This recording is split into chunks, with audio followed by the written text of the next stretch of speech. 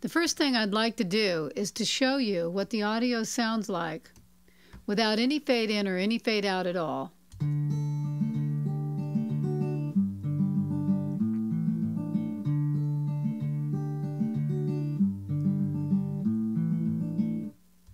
And you'll notice that it cuts off very abruptly at the end.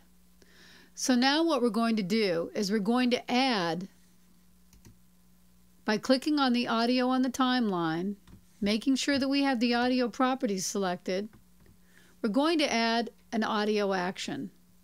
Be sure to place your scrub bar over the area of the audio on the timeline.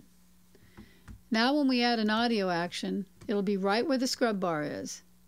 In this case, we want it to fade in, so we're going to put it at the beginning. And just so we can have a really good idea about what that fade sounds like, I'm going to make the fade really long, about 3.5 seconds. Now at the very beginning of the audio, you want to make sure that the volume is down to 0. And you'll notice, and you can see it up there in the volume, it will go back up to 100 or 101, which is where we had it. Down to 0, up to 101. And it'll fade up, and now you'll be able to hear it.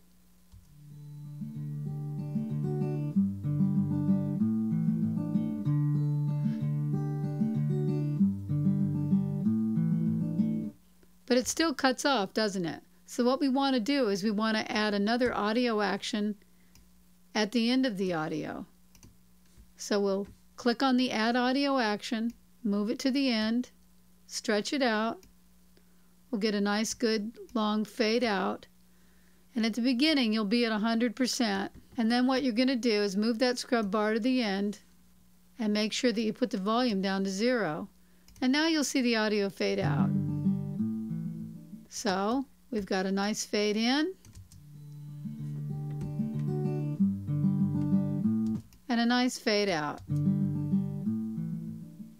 And that's all there is to making an audio fade in and fade out action.